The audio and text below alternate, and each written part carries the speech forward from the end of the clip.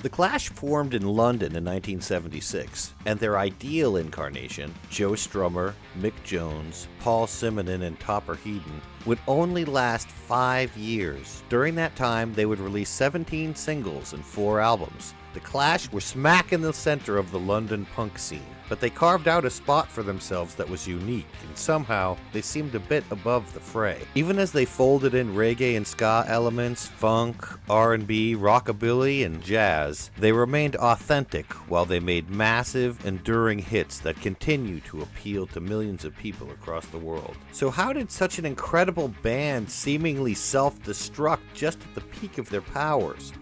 And who was truly to blame for the disintegration of the band? This is the story of The Clash, and the man who made and broke them.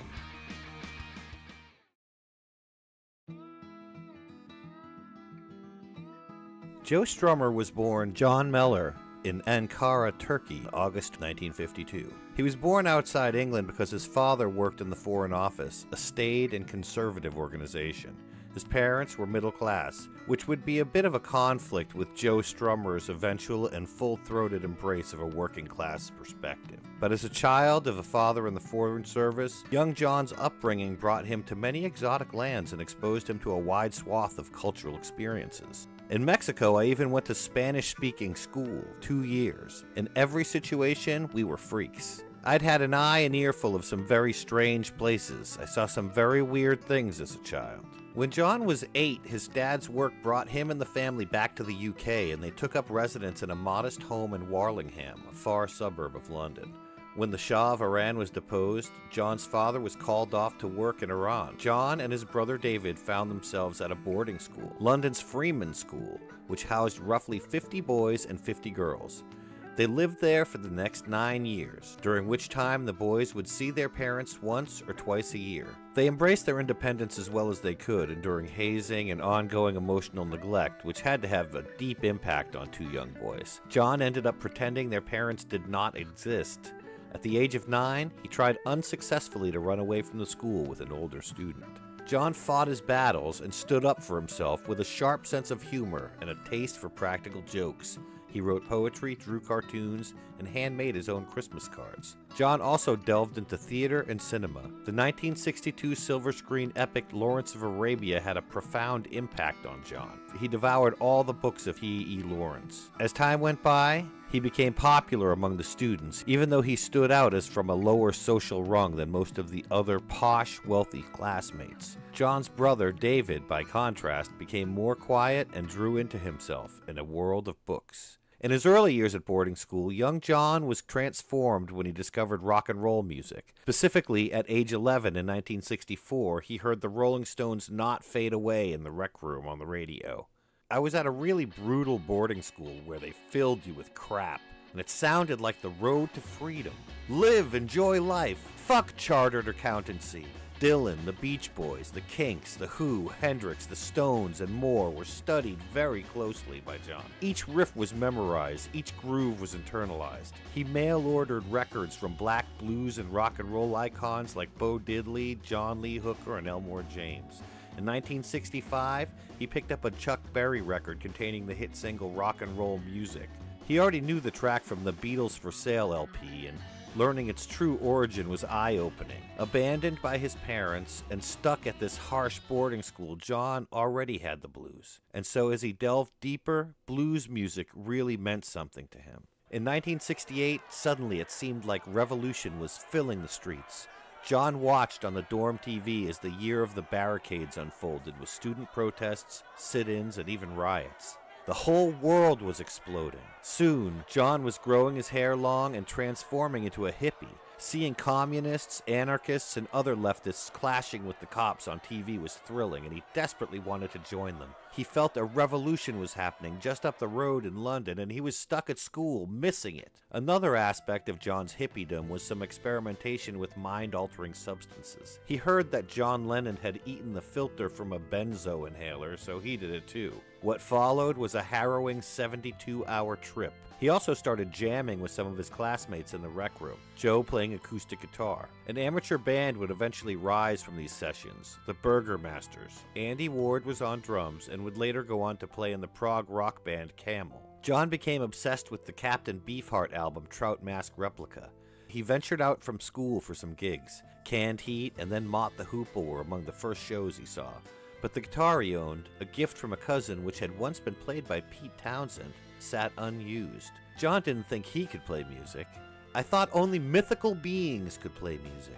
John became popular with his classmates and with girls. He was becoming embroiled in the world of sex, drugs, and rock and roll, and drifting away from his slightly posher middle-class roots. His civil servant father, Ronald Mellor, was awarded an MBE by the Queen in 1969, the same year John Lennon returned his MBE as a political statement.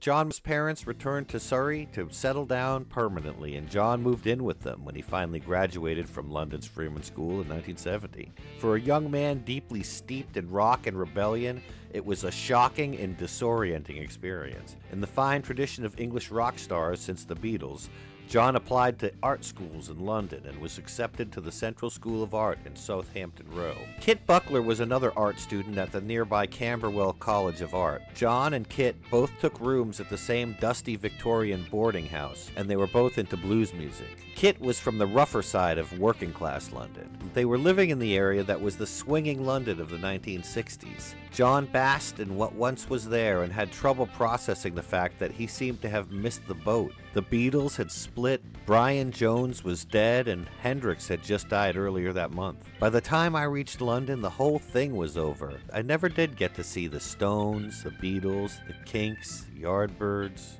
Inspired by the folk legend Woody Guthrie, John Mellor started calling himself Woody Mellor, and like Bob Dylan, another Woody Guthrie acolyte, Woody Mellor began concocting a hazy, vague past for himself, something that would become even more pronounced when the Clash formed and he became JOE Strummer. But while he hadn't fully thrown himself into music yet, he acted like a rock star, gradually reinventing himself, acting somewhat crazy, and speaking with a more American inflection, perhaps inspired by the beat poets and authors he idolized. But 2 months before John started art school, his brother, David Mellor, the quiet kid, stressed by his daunting pre-med workload and personal demons, ended his own life. Woody somewhat romanticized his brother's death, something which must have been devastating for his family. Rather than drawing closer, he drew apart from his parents. It could be said that he escaped into his new persona, but that's probably an oversimplification. Regardless, he was changing. Another resident of his shared home was to have a huge impact on Woody Mellor. It was Timon Dog. Timon was a 20-year-old musician who had scored a record deal at 17 by sending a demo to Pi Records. The record that arose from that deal was a single called Bitter Thoughts of Little Jane, and it failed to chart, but it caught the ear of Paul McCartney. Timon ended up on Apple Records, where the label tried to fashion him into a heartthrob pop star. He worked on a record for a year at Apple, but even the encouragement of George Martin and Paul McCartney didn't seem to help. His record never came to fruition, and the project was scrapped. He was then signed to the Moody Blues Threshold Records. The resulting single there was called And Now She Says She's Young, and it was getting some radio play by late 1970. Timon fled the modest spotlight by hanging out with Woody and his friends at Vomit Heights. That was the official nickname for the house they lived in. Among the young hipsters at Vomit Heights, a love of music was the common thread holding all of them together. Many of them could play, but Woody was still a musician only in his wildest dreams. But those dreams started seeming more and more attainable. One day Timon brought Woody Mellor with him busking. Timon would play and sing and Woody would hold the hat. During slow moments, Timon would show Woody simple songs on guitar. Stuff by the Beatles, the Stones, Chuck Berry, and of course Woody Guthrie. Soon, Woody bought a ukulele for £1.99, figuring that less strings would be easier to handle. He was still self-conscious, and he didn't consider himself a real musician. I spent the greater part of my youth listening to music. It all seemed so complex at the time. It was the years of great guitarists like Hendrix and Clapton, and it all seemed so unobtainable, really, if you were a slow starter like I was. That summer, Mellor quit art school, got a seasonal job at a rural farm outside of London to, quote, get his head together. And then he moved back to London and rented a squalid flat on Ridley Road in Harleston with Timon and like 10 other bohemian pals. Woody started busking in subways. He performed for commuters, for drunks heading home from a night out. He developed a unique style. Joe Strummer was a lefty, but he held the guitar the normal way around, so his dominant hand was his strumming hand instead of his fretting hand. He learned Heartbreak Hotel, Not Fade Away, and other sentimental rock classics. He nurtured a growing collection of Bo Diddley records, which he studied closely. His favorites, Mona and Don't Let It Go, were songs he would incorporate into sets for years to come. Bo Diddley was Joe Strummer's guitar hero. In 1972, Joe's busking career was curtailed. Joe later claimed it was due to the landlord learning a black guy was living there. I arrived at the flat and there was this police car outside and all our stuff was being thrown out the window. Me and Timon had found this black guy in the park who had given us a fright, and being hippies, we invited him back to our place to live. And soon the landlord found out there's a black guy living at the house, and a gang of toughs rushed in and beat up everybody and slung them all out. The landlord bunged the cops a few quid, and it was then I started learning what justice was and wasn't. Some friends Woody had were forming a band that would eventually become the Vultures. Offering the use of his drums to the band's drumless drummer ensured his admission to the rock band as a new singer. The Vultures' first gig was in 1973 at the Students' Union Bar. They played rock and roll oldies, classic country, and Who and Kinks covers. It was the first time the artist who would become Joe Strummer ever played with a band on a proper stage. The Vultures booked 6 more gigs at the same place, with Woody getting better and better. His singing wasn't great, but his on-stage charisma always carried the performance. The Vultures only lasted for a handful of shows once they left the safety of the college campus, but their legendary last show at the Granary in Bristol would be noted as the one where Woody's rock persona would be born. The show was plagued by technical issues, but Woody somehow tapped into an energy that he used to adeptly control the audience. However, the Vultures still broke up, and Woody found himself without a band. He took a job as a maintainer of graves at the local boneyard. Too weak and skinny to dig graves, Woody mostly cleaned up dead flowers and detritus from the graves. He was depressed and plagued by self-doubt. And then Woody Mellor had a breakthrough of sorts. He wrote and recorded a couple of original songs, including Crumb Bum Blues, which contained elements that hinted at future Clash songs. He went on a busking road trip with Timon, playing music on the road like his heroes, avoiding the cops. The experience reinvigorated his spirits, and he returned to London ready. Woody took a spare room in a house in Maida at 101 Walterton Road. He was living only a few hundred yards away from the council tower block called Wilmcote House. It was the home of young Mick Jones, and it would later inspire the Clash song, London's Burning.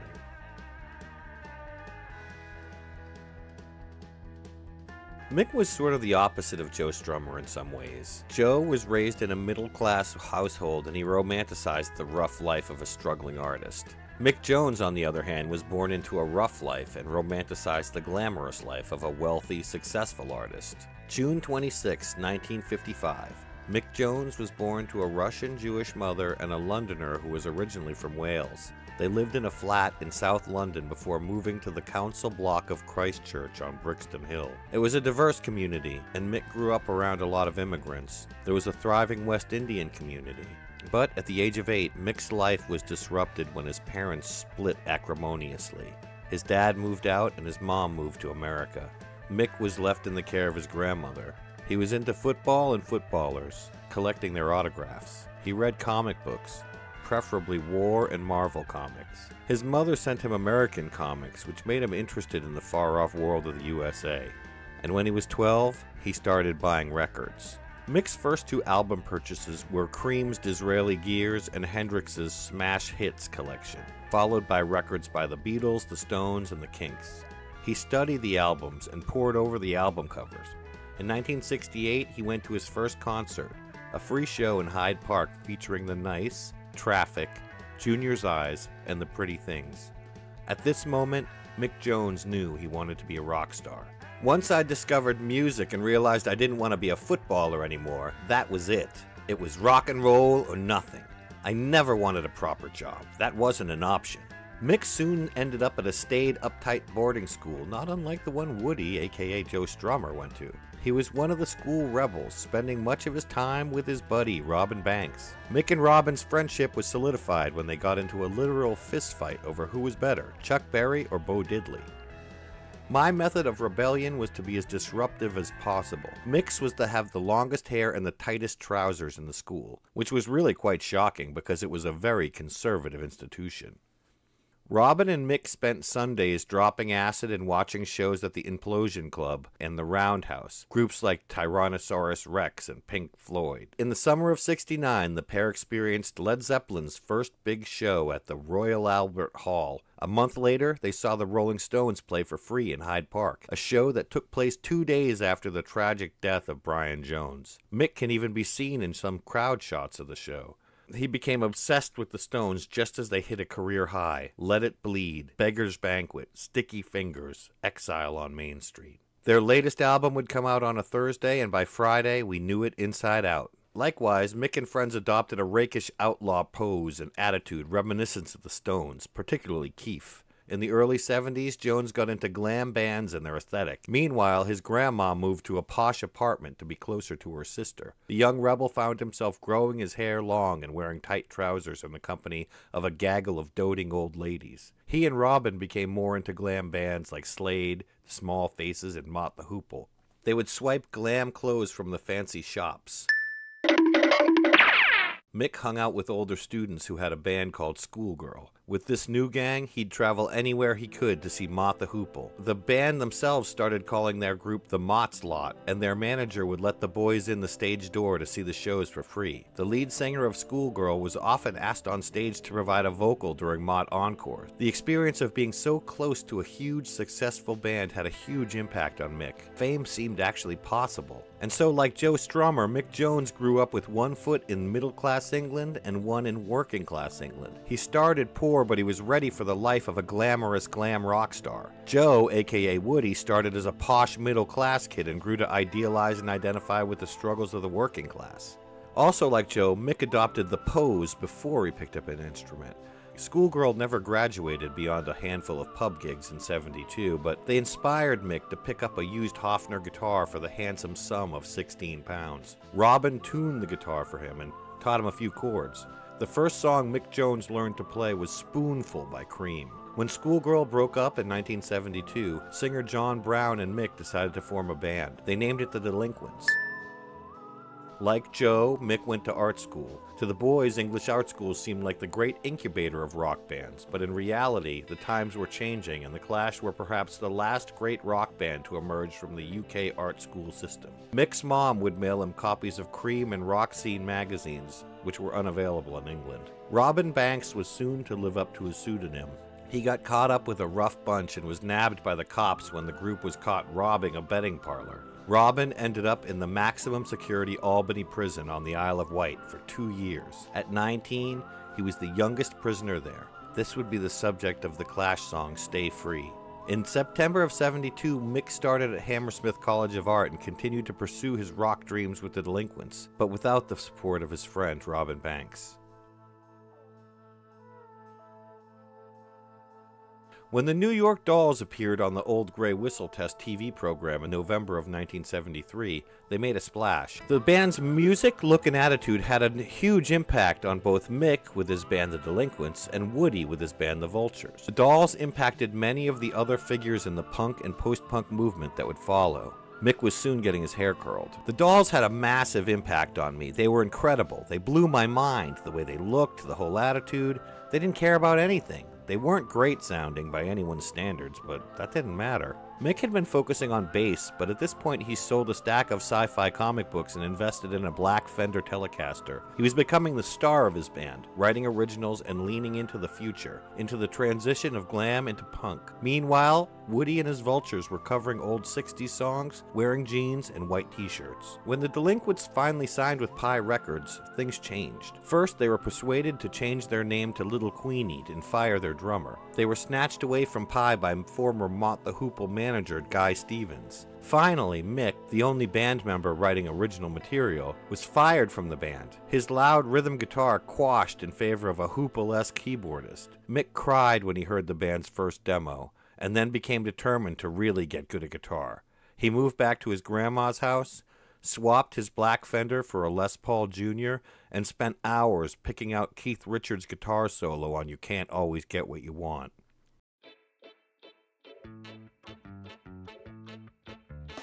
December 13th, 1955, Paul Simonon was born in a rented flat in South London. He grew up around communities of first-generation black immigrants. His father had trouble holding down a job and they moved around a lot. Brixton, Notting Hill, Ramsgate. In Brixton, they lived near the quote-unquote front line where West Indians regularly clashed with the cops. Young Paul was an artist, and he wanted to be a painter. His authoritarian father was an amateur artist, but he mocked such ambitions as a way to make a living. Gustav Simonon had been drafted in 1950 and sent to Kenya to suppress colonial uprisings there. It was a horrible and bloody chapter in British colonial history, and it appears to have had a deep effect on Paul's father. He brought Paul to the movies often, and at this point in cinema, a lot of these films glamorized war, portraying valor and heroism. The young artist absorbed a good deal of this stuff. The films would go on to inform the language and the look of his future band. Paul's parents split up a few years later, and his mom's new partner brought her and her sons to Italy on an extended trip. Paul was surrounded by and absolutely adored the spaghetti westerns of Italy. Italian Beatle-fanned girls loved that he was British and named Paul. Without his hard-ass dad in tow, Paul and his brother basically skipped school for a year. They were surrounded by fine art, architecture, and music. But it wouldn't last. A year later, he was back in Brixton, the new kid again, and a year behind in school. By 1969, Paul had become a skinhead, a movement pushing back against the hippie ethos. The fashion was tough and streetwise, based on shaved-head American GIs and astronauts, influenced by the peg jeans and short sleeves of Jamaican rude boys. The music these young skinheads listened to was almost exclusively reggae, ska, and rock steady. Over time, the movement became associated with violence and then racism. Paul got caught up in violence against his will more than once, attacked by other skinheads, but he abhorred the racism. In 1970, he was sent to live with his dad on Faraday Road in West London. It was once a high-end Victorian neighborhood. Now these fine houses had been divided into shabby flats, and now what was one of the worst streets in West London. His dad worked a stall in the market, and Paul was surrounded again by a vibrant West Indian community, and was able to sometimes sneak out and check out reggae parties with his mates, many of whom were black kids. In the process, he was picking up patois and hearing lots of classic reggae rhythms. Paul's flat was a stone's throw from the hip and happening Portobello Road, but his father, a stern taskmaster, forced Paul to do all the household chores, as well as 2 newspaper delivery routes for money. He also sold hand-shaped candles in a stall at the market. It was hard, but it refocused Paul on his art and on his work ethic. Looking back, being with my father made me self-sufficient. It taught me how to boil an egg. It was tough, but I needed it. It taught me the value of hard work. His school, Isaac Newton, was described as a school for dummies where the teachers, quote, specialized in riot control. He was one of the few white English kids, but his art made him popular. After graduating, Paul's talents paid off. In 1972, he won a scholarship to Byam Shaw Art School on Camden Street in Nottingham. His professors gushed about American abstract art, and they didn't appreciate Paul slowly laboring away at realistic works in oils. His final work, in a show of protest, was an exquisitely rendered oil painting of a trash-strewn junkyard. About that time, Paul met another student, one Mick Jones, who lived just down the road. Mick was less into art and more into being a rock and roll star. For his part, Paul had only one Eddie Cochran record in his collection, and he had no idea who the New York Dolls were. Sure, he dug the Stones and the Kinks and bands like that, but he was mostly steeped in reggae. But he looked cool and he had the right attitude. Jones and his new manager, Bernie Rhodes, thought he might be a good fit for their new project. So about Bernie Rhodes, one night Mick Jones and his buddy Tony James went out to a trashy music venue called London Rooms. The music scene in London was lame at that time, and they were checking out a new band called Deaf School. And they ran into a guy named Bernie Rhodes. Mick asked him if he was a piano player because he was wearing a hat. "No, but you're wearing one of my shirts," Bernie replied. He'd been designing shirts for Malcolm McLaren's Sex Boutique, and Mick had one on. Once the pair told him they were forming a band called London SS, Bernie said, without ever hearing them, he would be their manager. It was punk dressed up with shocking Nazi images. The London SS band lineup was still being determined. Because London SS were managed by Rhodes, they were being introduced to others on the scene. Mick Jones and Tony James actually auditioned for the Sex Pistols in October of 1975, but fashion was king and their look was all wrong. I remember a bunch of guys with hair down their backs. They looked ridiculous and we were all laughing. Mick, instead of going upstairs, picked up a guitar and started jamming with us, and it would have worked except for the hair. Rhodes was an associate of Malcolm McLaren, who was also working with the Sex Pistols. With McLaren off in the States, Rhodes would soon discover John Lydon and hire him to sing for the Sex Pistols, forming one of the most iconic and influential bands of the era. But soon, McLaren returned from the US and reasserted control of the Sex Pistols. Rhodes was angry. He was determined to form and manage his own group, and that's where Mick Jones and London SS came in. London SS auditioned members through 1975 and early 1976, with many members staying for one rehearsal or less. Bernie Rhodes found them a rehearsal space under a cafe called the Paddington Kitchen. Mick Jones put a poster from a Holocaust documentary on the wall. A long line of potential bandmates responded to their ad and auditioned for the band. Future Clash drummer Topper Headon auditioned, played well, and he looked the part, but he wanted to make 25 quid a week. So after a few rehearsals, he left for paying cover band gigs. Paul Simonon even accompanied a friend to an audition, and he looked cool, so Mick Jones asked him to sing Roadrunner by Jonathan Richman. He didn't know the song and he couldn't sing, so that was a disaster. Morrissey even applied. We got this letter from this bloke in Manchester called Morrissey. We thought he couldn't possibly know anything about rock and roll coming from the north, so we chucked it in the bin. The London SS name and Nazi imagery were chosen deliberately to be shocking to the older generation, but the young band members were somewhat clueless as to the true implications. Look and shock took a front seat, but Bernie Rhodes and Mick Jones are both Jewish, and when Rhodes challenged the band on the Nazi-inspired images and name, London SS band members were somewhat gobsmacked and rightfully uncomfortable. One night we were asked to meet Bernie Rhodes at the Bull and Bush pub on Shepherd Bush Green. It was a really heavy pub and very crowded. Bernie took out this bag full of SS paraphernalia, swastikas, daggers, all this stuff. He emptied it all on the table and he said, "So what do you think of it? If you call yourself the London SS, this is what you're going to have to deal with." The Sex Pistols were starting to develop a following, and Malcolm McLaren came to see London SS rehearse and see if they had some promise. When McLaren declared they were going nowhere, it seemed to signal the band was done. They broke up, never having played a single show, and leaving behind only a bootleg recording of one rehearsal. Members of London SS would go on to form The Damned and Generation X. Fast forward to 2012, original London SS guitarist Ewan Brady has reformed the band. The new version of London SS are still active today. Bernie Rhodes saw potential in Mick Jones, and he stayed on as his manager. They both remembered the cocky attitude and the cool look of Paul Simonon. Bernie encouraged Mick to ditch Tony James and form a band with Paul, and so Mick reached out to Paul Simonon and asked him to learn to play an instrument. So when Paul picked up the bass, the two connected with Keith Levine on guitar and they all started rehearsing. Whoever was handy played drums. Terry Chimes joined on drums, but he quit after a few weeks. And so the new band were still in search of a lead singer and a drummer and a name. But in February of 1976, a cataclysmic event happened which would cause a shift in the direction of the new band and the punk movement in general. Meanwhile, Woody Mellor was playing in the 101ers, a pub band comprised of fellow hippies who were mostly coalescing around Woody's enthusiasm. They started with one guitar amp and one speaker, and they rolled their gear to gigs in a stolen pram. Gradually they got a few gigs, and slowly accumulated gear. Woody got a Vox AC30 amp. They were getting pretty good at playing rudimentary 50s and 60s covers, even if Woody could barely still play guitar. And the 101ers secured a regular Wednesday night slot in an upstairs room at the Chippenham pub. They called the room the Charlie Pig Dog Club. This regular gig was huge, building Woody's confidence and his chops as a frontman. At first, it was just friends hanging out and partying, but soon more and more punters were coming to see the 101ers perform.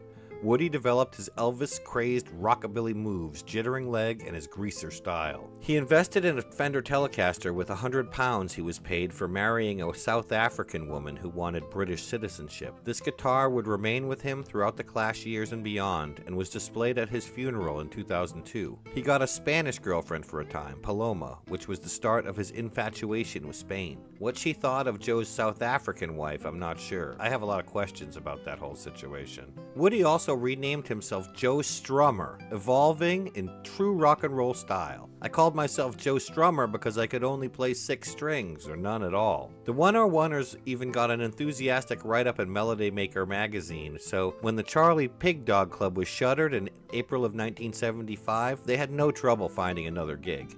The Eldon Pub in Ladbroke Grove would become their new home, and then a venue called Windsor Castle. It was there Mick Jones and Tony James first saw the 101ers. Paul Simonon saw them there as well. First time I saw the 101ers was at this dump, which had people running around with their dogs and giant hippies stomping around. He'd be playing, and there'd be a woman breastfeeding a baby and dogs running across the stage, but Joe was definitely the one to watch. Soon, Joe Strummer and the 101ers were playing pubs across London and outside the city as well. They were improving, with Joe writing more songs for the set, many about cars and girls. He bought a brown zoot suit and he owned it completely. The 101ers band recorded a demo with the Feelgood's manager Vic Miley, Joe's first time in a pro studio. On January 7th, 1976, Joe's 101ers were playing at Dingwalls. Joe Strummer caught the eye and ear of the fledgling Chiswick Records owner Ted Carroll. One of the 2 releases on Chiswick at the time was a reissue of Vince Taylor and his Playboys' Brand New Cadillac. The song would later become a Clash track on the London Calling album. After a tiny show at a university, Carroll and his business partner, Roger Armstrong, were impressed with Joe's passion and energy, even in front of only a dozen or so half-interested students. Carroll and Armstrong approached the 101ers about recording a single, an offer they happily accepted. The group convened at Pathway Studios in Archway, and one of the songs they recorded was an early unfinished version of the Spliff Bunker. The possible A-side from the session was a Joe Strummer original called Keys to My Heart. Joe was shy in studio, hiding behind a wall of gear to scribble lyrics. But after many live shows, the band was tight by now. They nailed their tracks in one take. But the direction the band would take was unclear. The one thing that was clear was Joe Strummer's talent and passionate energy. Other labels began approaching the 101ers to perform. They laid down some tracks at BBC Studios with Simon Jeffy. The band was torn on which of these recordings to release, but little did they know that a seismic shift was about to occur.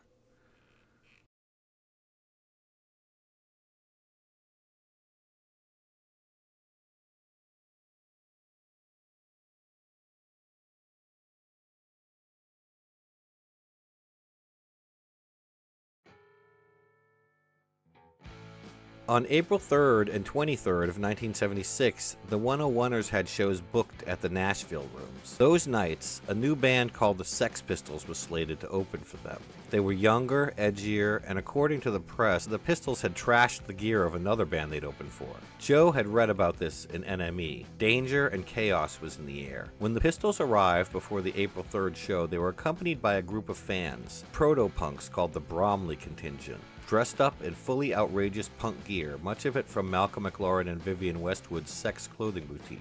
McLaren was also there, ordering around the band, orchestrating their looks, their poses. Sid had on an Elvis-esque gold lame jacket. The 101ers were not that impressed with the attitudes and the posing, and the sound for the first show was not that great. But the April 23rd show is the stuff of legends. It was attended by Mick Jones, Paul Simonon, Keith Levine, and other future punk stars. A few songs in, a fistfight started among Vivienne Westwood and some audience members, Malcolm McLaren and Johnny Rotten jumping into the fray without hesitation. Strummer was gobsmacked by the whole energy and attitude of both the situation and the Sex Pistols set.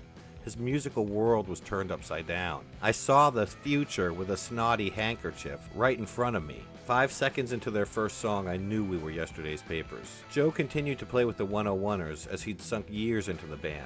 But his attitude had changed, and his on-stage persona would soon absorb some of Johnny Rotten's energy. As audience members Mick Jones, Paul Simonon, and Keith Levine were wondering if Joe Strummer might be the new lead singer for their new band. Soon, Mick Jones and Paul Simonon were hanging out regularly at 22 Davis Road, a squat in Acton Vale, West London. Mick moved there with his new girlfriend, Viv Albertine, a later member of the Slits. It was a gathering spot for the burgeoning punk scene. John Ritchie, aka Sid Vicious, was also a regular visitor. He was a very imposing, intimidating figure. The first time I saw him, he was wearing a full-length rubber coat down to his ankles, no socks, and brothel creepers and shades, and a totally shaved head. He looked fantastic. Sid and Paul Simonon had a lot in common, and they became fast friends, and Paul continued to learn how to play bass. We borrowed a bass from Tony James and painted the notes on the fretboard. Paul turned out to be a fantastic bass player, but it was a bit frustrating at first. Mick and Paul saw Joe around town now. They saw him at the Dole office one day in line, and they sort of glared at each other. A week later, Mick and Paul were rocking on Portobello Road with Glenn Matlock, and they saw Joe again. Since the Pistols and the 101ers had done gigs together, Glenn and Joe stopped to chat. Soon the group were having a pint in a pub. Joe was impressed with their gang-like image. Mick told Joe Strummer that he didn't like the 101ers, but he thought Joe himself was great. On May 25th, 1976, Bernie Rhodes and Keith Levine approached Joe Strummer after a Sex Pistols show at the 100 Club. Rhodes told Strummer he was forming a band like the Sex Pistols, and he wanted to introduce Joe to the boys. And so then, on May 30th, Rhodes collared Joe after a 101 show at the Golden Lion. And Bernie informed Joe he had 48 hours to decide, was he in or out? He did this without the knowledge of the other band members. That's the kind of weird power mood that was common with Bernie Rhodes. Joe Strummer was flummoxed. The 101ers had just signed a record deal to Chiswick to release Keys to Your Heart as a single. And now this? After 2 years with the 101ers, he felt like things were finally taking off. That he couldn't shake the feeling that Bernie and the Pistols were on the verge of something momentous, historic even. Even though Keith Levine was the only person he even knew in this new band, he was really considering it. 24 hours after the ultimatum, Rhodes called Joe at home. He had accelerated the timeline. Forget 48 hours. Rhodes wanted an answer right now. And so, Joe Strummer broke up the 101ers. He asked Richard Dudansky, the 101ers drummer, to join him in the new band. But once Dudansky met Bernie Rhodes, it was a non-starter. Bernie was such a pushy pontificator, with this grand vision and a brusque attitude. He turned a lot of people off. Joe broke the news to the 101ers and to his record label. They still released Keys to Your Heart. Bernie Rhodes invited Joe Strummer to meet up at the pre-Clash band's rehearsal location, 22 Davis Road. When Strummer showed up, Levine played Keys to Your Heart, Strummer's own song. Bernie Rhodes informed Joe that this new band was going to rival the Sex Pistols. You can't overestimate Bernie's importance. He set up the whole punk scene, basically. He saw how non-musicians like myself and John Lydon could contribute.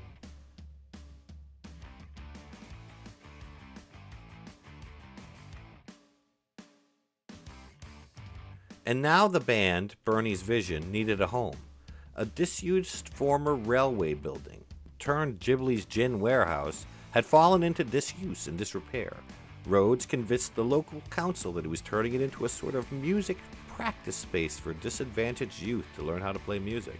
I mean, he wasn't exactly lying. Rhodes named the place Rehearsals. Its crumbly, musty atmosphere reminded of my grandmother's old coal cellar, and the damp cold penetrated everything, even in the hot months of August. Rehearsals was a place you didn't feel you wanted to hang around any longer than you had to. Although brave attempts had been made to make it bearable, it was nevertheless a bleak and depressing environment. In May '76, a band called the Heartthrobs moved in. With Joe Strummer on vocals and guitar, Mick Jones and Keith Levine on 2 more guitars, Paul Simonon on bass, and, well, no drummer, yet.